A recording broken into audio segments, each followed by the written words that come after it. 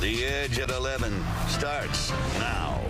James and Jennifer Crumbley reunited in a courtroom after years apart. Today, the parents of the Oxford High School shooter received their sentences for their roles in the massacre, ending another chapter in this horrifically tragic case.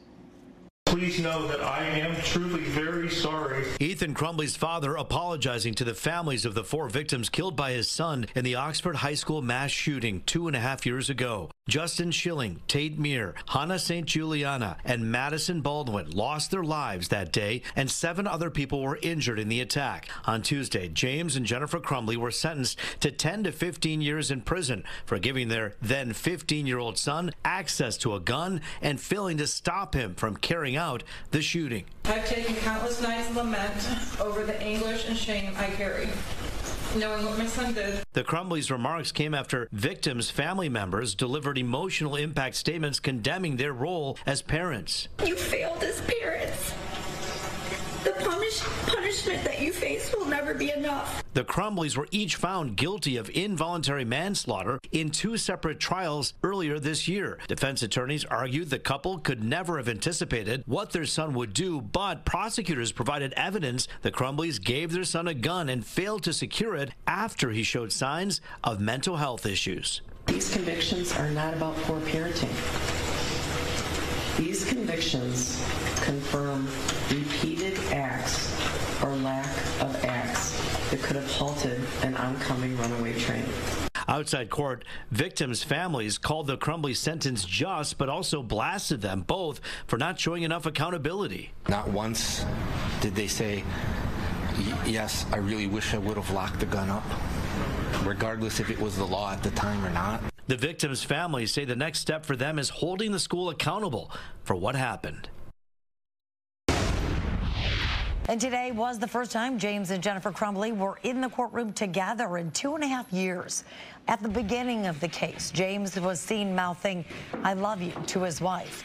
Those who carefully watched this case noticed a shift in the courtroom today. Jennifer spotted giving her husband the evil eye as her husband appeared uninterested in making eye contact.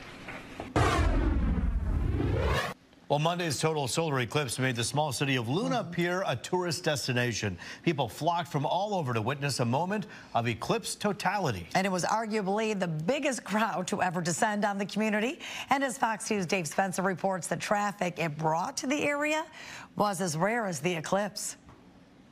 It was clear well before the moon passed in front of the sun. I knew it was going to be busy, but not like it was. That Monday was going to be different for those living even close to the path of totality. It was backed up from the state line all the way into Wayne County on I-75. Monroe County Sheriff Tony Goodenough says they had extra patrols in anticipation of the crowds coming south. But like the eclipse itself, what he experienced was a once-in-a-lifetime event. Between 10 a.m. and midnight, the sheriff's office alone handled 130 calls for service. Mostly involving crashes, 32 to be exact. 7 injury accidents, 13 disabled vehicles. Everyone trying to get somewhere at the same time. Drivers became impatient and just cut in front of cars, and I'm thinking I'm going to witness a crash. Here in Monroe County, traffic before and after the eclipse proved to be a problem. Some, like the state park, were more equipped to handle it than others. They even had a viewing party to capitalize on the influx of people flocking to the area. Vicki Lowry was there. We had a little bit of a wait getting in. And she definitely wasn't alone. Have you ever experienced anything like that? No. I've lived here my entire life, and I have never seen that much traffic in Monroe County, ever. Those from Monroe County had an advantage, as long as you didn't have anywhere else to be on Monday. We had the benefit of being like in our little subdivision, so we didn't get no traffic. People parked where you'd never think of they'd be parked just to get out and witness this event. And even those local shortcuts were cut off hours before and after the eclipse. Main roads were really bad, but the side streets were even worse. Keeping deputies busy till 11:30 at night. I'm talking roads out where if we see 15 cars a day, we're lucky. And we had them backed up for miles. Thankfully, the sheriff says aside from more than his fair share of traffic crashes, there were no major crimes to report. In Monroe County, Dave Spencer, on the Edge. You know, they got to experience it the way they wanted to, and big business for Luna Pier. And they got to listen to a lot of books on tape on the way back, or maybe their favorite podcast. Maybe. Or 2 or 3 of them. Well, we've had a wonderful start to this week. Temperatures in the 70s. Been nice. It was incredible today, but things are slowly going to cool down. Captain Rich Luderman, I guess that's kind of like a reality check, right? It's April in Michigan. You know how that goes, Roop and Taryn. We did have great weather yesterday for the eclipse, and today was also very nice. Daytime highs in the middle 70s. Here's our next storm, building down over Texas, Oklahoma, and Arkansas.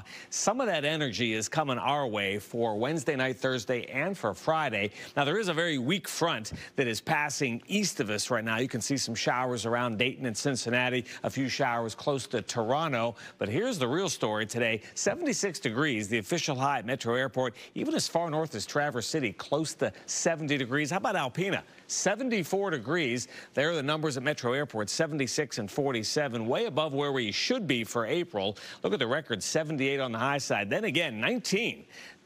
Ooh, mama. That's pretty cold for April. Right now, temperatures are falling off. 49 in Lansing, 58 in Ann Arbor, 57 Windsor up there in Mount Clemens, 60 degrees right now. But fair skies are going to be the story for the rest of tonight and for the first half of Wednesday. Earlier today, we had that breeze from the south and west. Now it's more west and northwesterly as that front works off to the east. It is cooler around Grand Rapids, 51. Green Bay, 49. Newberry up there in the UP, 45 degrees. Nothing crazy cold on the map. So watch that one front fizzle out as it moves east. Then a stronger system comes at us from the south. This is for Wednesday night, Thursday, and for Friday. We are not expecting severe weather, but there could be better than an inch of rain in spots. It looks like the bullseye for heavy rain could very well be close to Battle Creek, up to 2 inches there. So keep that in mind. For the rest of tonight, just a bit cooler, but quiet for the rest of the night, down to 45. Tomorrow, 65 degrees, so we'll be down about 10 with some late night showers coming in. That's Wednesday night